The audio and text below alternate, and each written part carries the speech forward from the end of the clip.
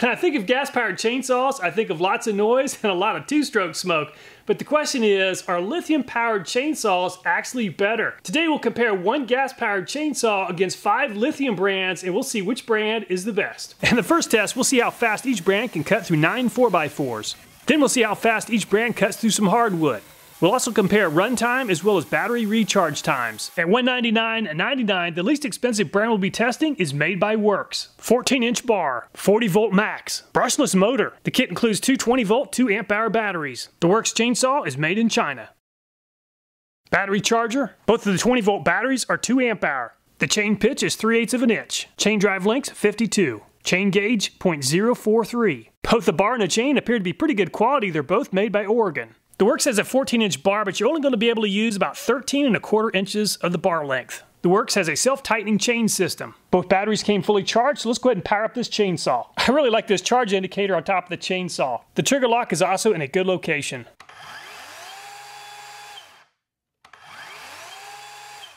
The WORX does not have a variable speed trigger, it's all or nothing. Let's take a look under the hood. The 6/2 steel gear looks pretty solid. With the 2 steel pins sticking out as well as a stud, this seems to be a fairly well manufactured setup. Wow, only 4,300 no-load RPM. A 2-stroke chainsaw is well over 10,000 RPM. There's a little bit of delay with this chainsaw. It takes about a second from the time the trigger is pulled until the chain has reached full speed. The second least expensive brand we'll be testing at $200 is Made by Ryobi. Just like the WORX, it has a 40-volt lithium. It also has a brushless motor. It has a 14-inch bar. It claims to have gas-like power. Load sensing technology automatically adjusts power for optimal performance. We're going to test that. 4 amp-hour battery for longer runtime. Made in Vietnam. 5-year warranty. 40-volt, 4 amp-hour battery. Battery charger. Just like the WORX, the Ryobi also uses a 3/8 inch pitch chain with 52 links. It does have a .50 instead of a .44 chain gauge. The tool to remove the chain is mounted at the back of the saw. Even though the Ryobi has a 14-inch bar, there's only about 12 inches of usable length. 6/2 steel gear looks pretty solid. 2 studs and the rest of this is made of plastic. The Ryobi bar and chain appear to be made by Oregon. 11,700 RPM for Ryobi. So the Ryobi has about 2.5 times the chain speed compared to the WORX. Costing nearly twice as much as the WORX and the Ryobi is this DeWalt brand at $349. The DeWalt comes with a 16-inch bar, 60-volt max, 3 amp-hour brushless chainsaw. Up to 2 times faster cuts. The DeWalt comes with a 3-year warranty. Tool and accessories made in China. Charger made in China or Thailand. Battery made in China, Japan, South Korea, or Malaysia. Battery charger. At 20 volts, the DeWalt delivers 9 amp hours. At 60 volts, just 3 amp hours. About 14¾ inches of usable bar length with the DeWalt. The bar and the chain on the DeWalt appears to be made by Oregon. The pitch on the chain is 3/8 of an inch. It also has a narrow kerf chain, .043, which is the same as the WORX. The drive link count is 56. The DeWalt has a 6/2 sprocket just like the Ryobi as well as the WORX. A steel stud as well as just 1 pin. The setup on the DeWalt doesn't seem as robust as the WORX or the Ryobi. I really don't like the DeWalt safety switch location. It's just not in a very natural position and it takes quite a bit of downward pressure. The safety switch setups on the other saws just seem a lot better. 8,156 RPM. At a price of $406.55 is this Makita LXT brushless chainsaw. 36 volt, 16-inch bar. The Makita comes with an extra set of batteries. 3-year warranty. It claims to offer a 45-minute charge time. 3/8 inch pitch, .043 gauge. The Makita has a variable speed trigger. The chainsaw is made in China and so is the charger. The batteries are made in Japan, China, Singapore, Korea, or Malaysia, further processed in China, Vietnam, or Korea. Battery charger, Oregon chain, 6-tooth sprocket, 2 pins, as well as a stud. The Makita also uses metal instead of plastic. The chain cover also makes use of metal instead of plastic. I really like the safety setup on this Makita the best so far. All you have to do to use this chainsaw is grab the handle and it's ready for use. Power switch, the Makita has a dual battery indicator. The Makita has a variable speed trigger.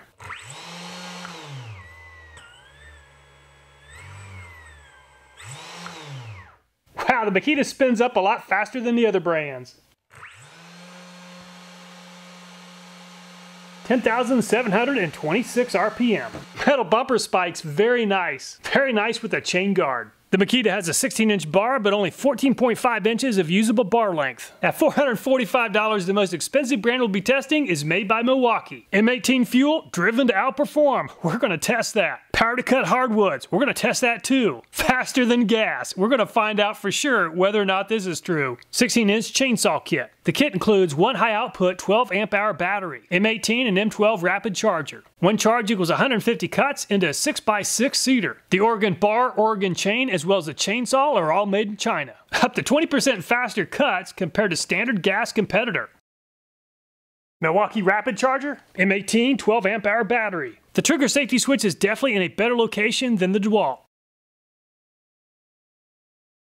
Just like the Makita, the Milwaukee also has a chain guard as well as a metal bumper. Just like all the other brands, 6-tooth sprocket. The two-stud design by Milwaukee definitely seems a lot more durable than the design used by DeWalt. 6,470 RPM. Oh, the battery-powered chainsaws will be competing against the Stihl MS 170. This chainsaw typically runs between $180 and $200. The Stihl has a 16-inch bar and has 15 inches of usable bar length. 30.1 cc, 1.7 horsepower engine. To give the gas chainsaw a fair chance, I'm going to go ahead and install a new chain.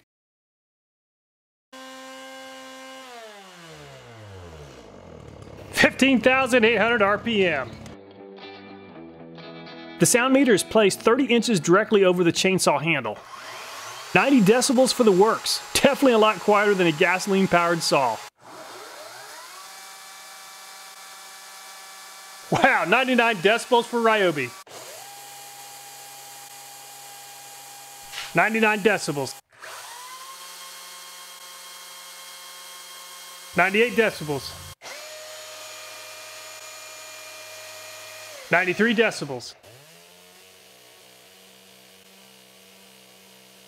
105 decibels, pretty loud. Gasoline-powered Stihl came out on top at $15,800, Ryobi second at $11,690, Makita $10,726, DeWalt $8,156, Milwaukee $6,470, and the WORX at only $4,300. All the battery-powered chainsaws were a lot quieter than the two-stroke saw. The WORX and the Milwaukee are the two quietest saws, but also made the lowest RPM. The Makita, Ryobi, and the DeWalt were all very close to the same. Advertised chainsaw bar length doesn't exactly translate into usable bar length with a new chain. The Stihl and the Milwaukee have the most usable bar length. DeWalt wasn't far behind at 14 3/4 inches and Makita at 14 1/2 inches. The WORX and the Ryobi both have 14-inch bars. The WORX has a usable bar length of 13 1/4 inches and Ryobi 12 inches.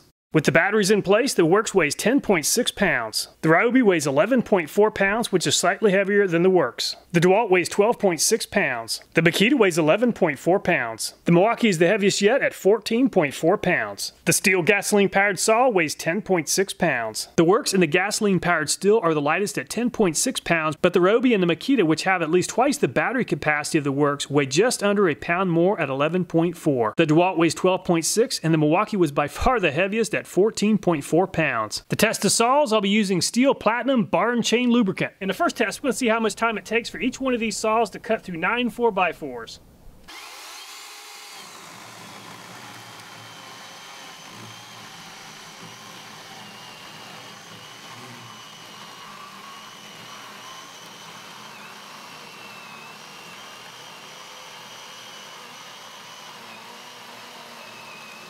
I tested the WORX 2 more times to see if we could beat 17.14 seconds, but the second and third cuts were slightly slower at 18.5 and 17.9 seconds. Wow, with the chain speed on the WORX, it just took a lot of effort to get that saw to cut through the wood. Definitely need a lot more chain speed with a chainsaw than the WORX is delivering. The first cut with the Ryobi took 14.4 seconds. I was a little too aggressive on the second cut and it stalled out twice, but still managed a 16.8 second time.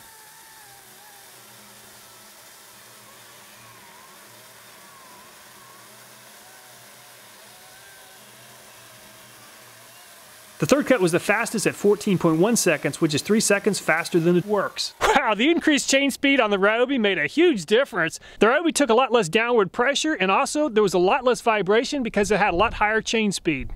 I applied a little bit too much downward force on the DeWalt on the first cut and it stalled once, but still managed the fastest cut yet at 12.2 seconds. The second cut was even faster at 10.9.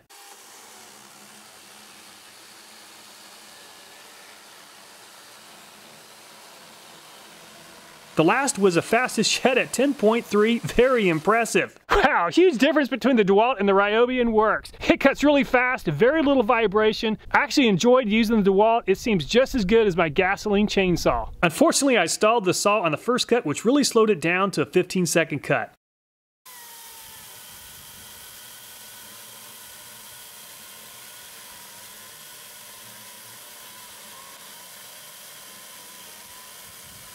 The second cut was the best of 3 at 13.4 seconds. Once again, I stalled out the saw on the third cut, but still managed a 14.4 second time. The DeWalt definitely seems a lot faster than the Makita, but the Makita seems like a more balanced saw.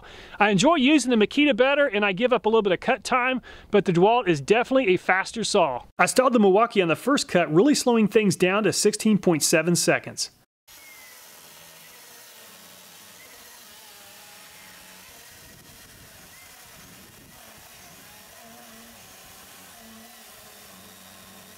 The second cut was the fastest of the 3 at 13.7. The third cut took 13.9 seconds. The Milwaukee just doesn't have very good chain speed. On the positive side, it has an incredible amount of power with that lower gearing. The Milwaukee doesn't seem to cut as fast on the softwoods. It'll be very interesting to see how it performs on some hardwood. Each of the first two cuts took 13.8 seconds each.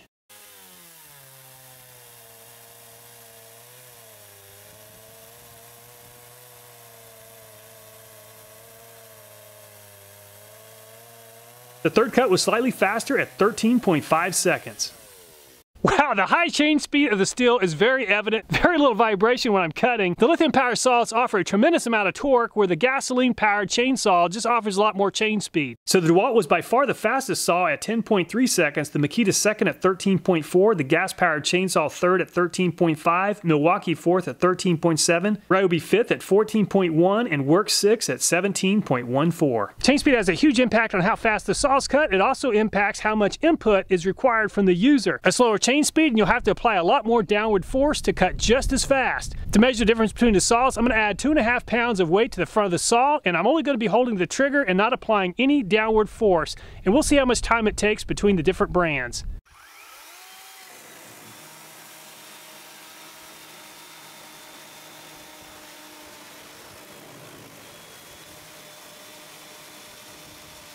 With 2.5 pounds of weight attached to the bar, the WORX took 17.7 seconds to cut through just 6 4x4s. A slow chain speed really hurt the WORX.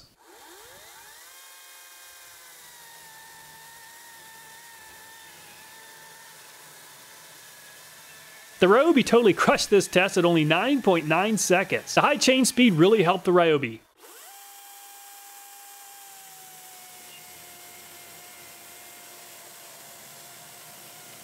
The DeWalt did even better than the Ryobi with a blistering 8.6 seconds.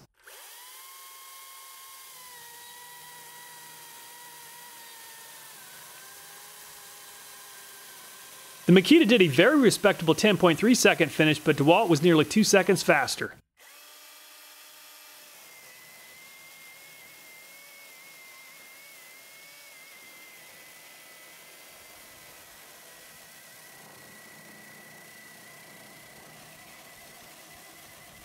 The Milwaukee's slow chain speed really hurt the speed of the cut. It was the slowest yet at 18.6 seconds. The gasoline-powered saw, which has by far the fastest chain speed, made the fastest cut yet at 8.3 seconds, but DeWalt wasn't too far behind at 8.6 seconds. The saw that requires the least amount of user effort is the gasoline-powered saw, but the DeWalt was a very close second, Ryobi third, Makita fourth, WORX fifth, and Milwaukee sixth. One thing for sure, this honey locust tree is a lot harder than the 4x4s we just cut. So let's see if the high torque, slower chain speed saws like the Milwaukee can perform better on this test.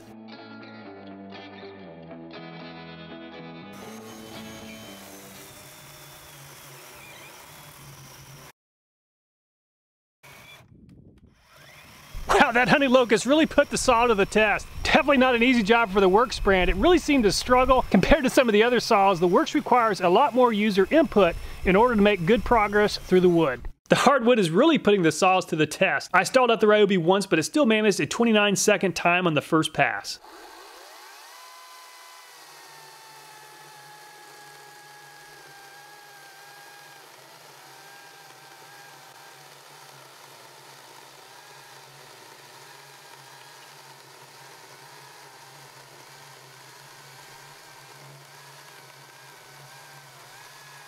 I did install the saw in the second pass, and it did even better at 24.1 seconds, 9 seconds faster than the WORX. Wow, I really like the Ryobi a lot better than the WORX. It requires a lot less user input. Just the chain speed alone makes a huge difference on the smoothness of the cut and definitely the speed. The DeWalt cut through the honey locust like a hot knife through butter on the first pass at 17 seconds.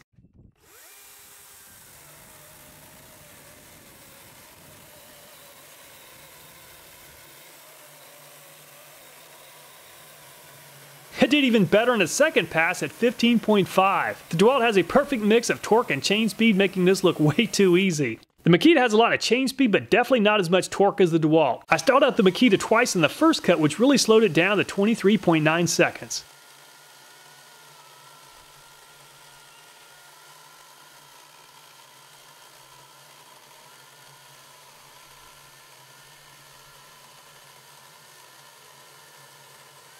It did much better in the second cut at 21.4 seconds, moving into the second position behind DeWalt. To take advantage of the high torque, low chain speed, you've got to really use the bumper spikes and work the saw. I was a little too aggressive on the first cut and stalled the saw twice, causing a 22.9 second finish.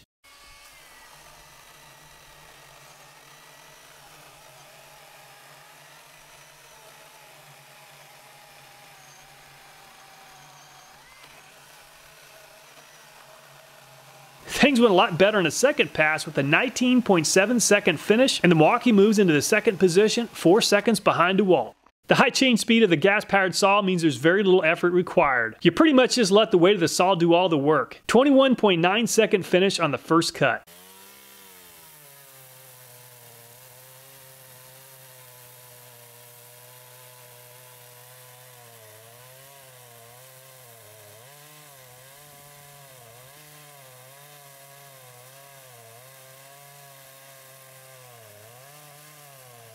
It did slightly better in the second cut at 21.1. So the DeWalt finished first at 15.3 seconds, Milwaukee second at 19.7, the gas-powered saw 21.1, Makita 21.4, and Ryobi 24.1. After making all those cuts, the DeWalt is still on 3 bars. Wow, the WORX is nearly used up at 1 bar. The Ryobi is down to 2 bars. One of the Makita batteries is at 4 bars, the other one 3 bars.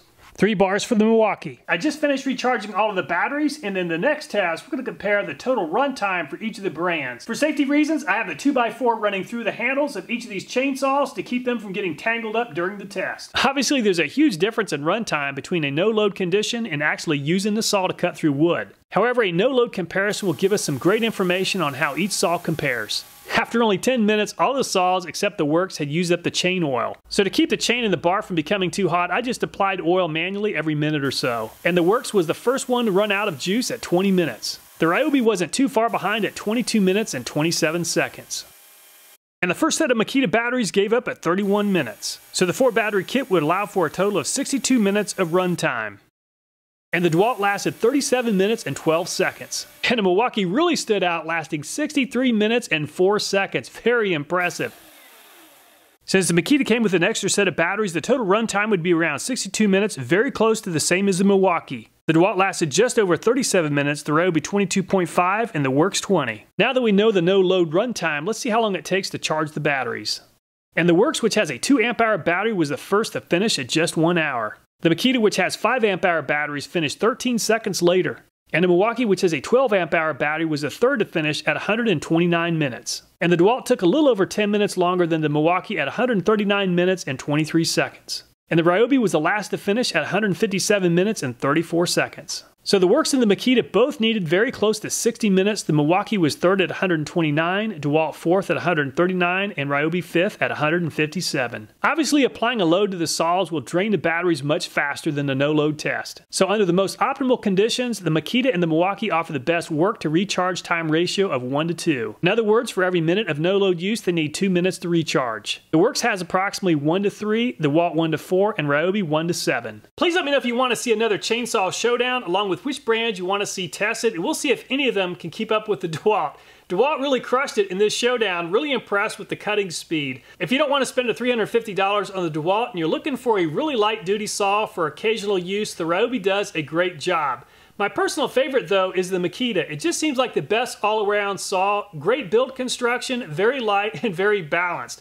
All the videos in this channel, including this one, are viewer recommended. If you have a video idea, I hope you take time to leave a comment. Thanks so much for watching. Please take care, and I look forward to next time.